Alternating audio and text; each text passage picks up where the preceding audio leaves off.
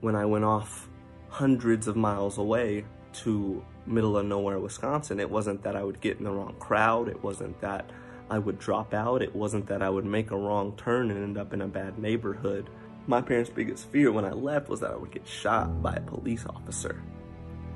One of the players on that team decided to call one of my teammates the N-word. I've had people cut KKK stuff out of the history books and write notes on them and put them in my backpack for me to see when I get home. And this is happening to me in middle school as a child. The side comments you hear.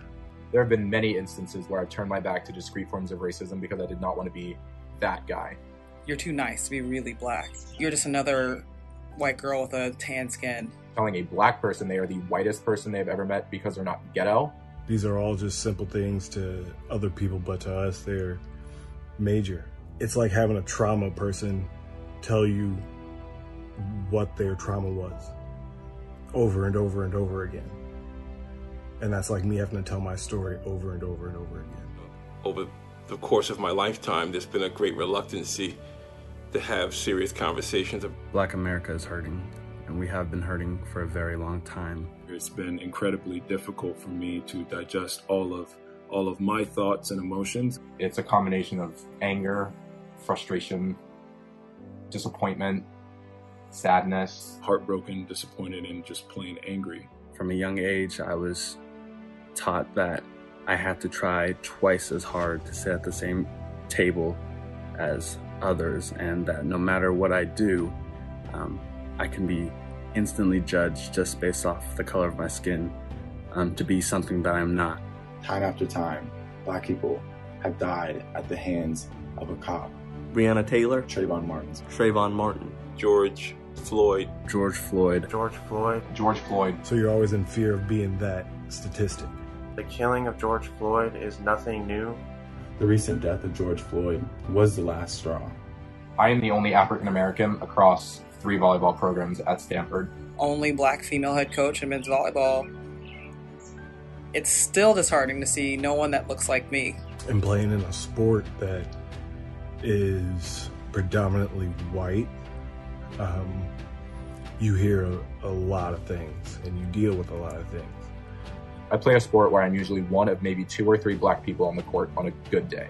Coaches, you have to check in with your players. A lot of people have been very active on social media, posting things, etc. But, posting those things are great, but if there's no change that's followed with it, no action taken behind it, I don't think anything will be different. People can be blinded by their privilege and not even know that it's there. They didn't have to worry about the marginalization of their community. They didn't have to worry about police shooting them for no good reason. Social media post isn't enough.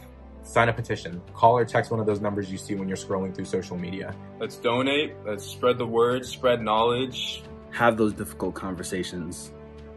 Confront your friends, confront your family.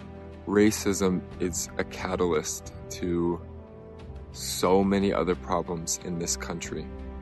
Injustice anywhere is a threat to justice everywhere. This is not just blacks versus whites. It is all races versus racists. You are either with us or against us.